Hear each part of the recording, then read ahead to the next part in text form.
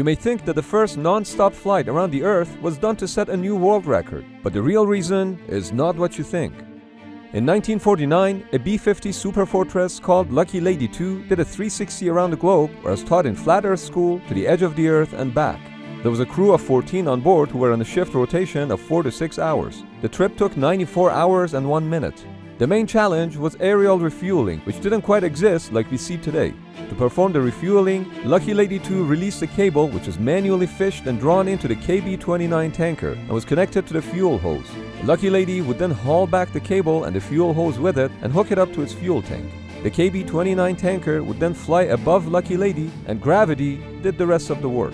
A total of 8 in-flight refuels were performed at 4 different locations. This mission was done in complete secrecy, and it meant to demonstrate that a US bomber capable of delivering nuclear weapons could reach anywhere in the world, wink wink, Russia.